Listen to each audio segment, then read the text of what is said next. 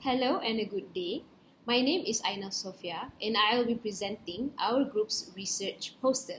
Our group comprises of Angelina Sangan, Adriana Vanessa, and myself Aina Sofea. The title of our research is Music and Language and Affair. Our research objective comprises of three methods. The first one is to find out if music gives a positive impact to language acquisition. The second one is to analyze the effects of music and language on the working memory in the brain. The third one is to determine the impacts of music and bilingualism on cognitive control. Based on the findings that we have gathered from secondary data, the results have managed to answer all the objectives. The objectives being the first one, language acquisition, where Talamini et al. Proved that musicians with an average of 2.5 years of training in music scored better in an ELT dictation accuracy test where acquisition of phonology abilities were being tested. In this study, Italian students were required to do English dictation tasks. The task consists of 30 unrelated concrete words, and the students were asked to write down the words that they heard, which was also recorded by a native English speaker. The result shows that the students who were receiving music training performed significantly better in the dictation than students who were not.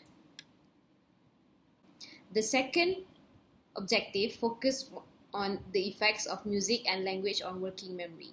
Here, Fiveash and Pammer proved that the simultaneous process of music and language in the brain, recalling complex sentences, were more difficult than recalling a list of words. In this test, 61 participants were gathered through advertising and social media. During the experiments, participants were required to focus on a blank screen while simultaneously listening to a set of music. After 3 seconds, a word list or a sentence will appear on the screen for the length of 5 seconds before stopping the music and showing a blank screen. They were then asked to verbally recall as much as they could remember of the word list or complex sentences before pressing the spacebar and continuing with the next set. The last objective focused on the impact of bilingualism and music on cognitive control. Here, D'Souza, Moratzadeh, and Weishart concluded that musical presence proves for a positive impact towards cognitive control by testing the working memory on reading span, digital span, and operation span abilities. However, D'Souza et al. Also commented that there was no proof of positive impacts of bilingualism in cognitive control.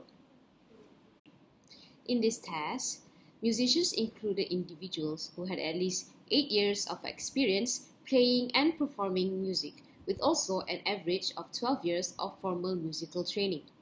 The bilinguals in the study were fluent in English plus at least one other language that could range from Arabic, Armenian, German, Hindi, Italian, Indonesian, Mandarin, Russian, and Vietnamese. In the digit span backward test, participants were verbally presented with a series of numbers at a rate of 1 digit per second by an examiner, and they were required to immediately repeat them back in the reverse order. In the automated reading span task, participants were required to determine whether the sentences they read made sense, while trying to remember a string of unrelated letters. In the automated operation span task, participants were required to remember a string of letters while solving simple math questions. As a conclusion, we can say that music and language are interrelated in helping language acquisition. The second one, the combination of music and language in the working memory, will impact the recall of complex sentences more than the list of words. And the last one, musical abilities, enhance cognitive control while bilingualism does not. Thank you.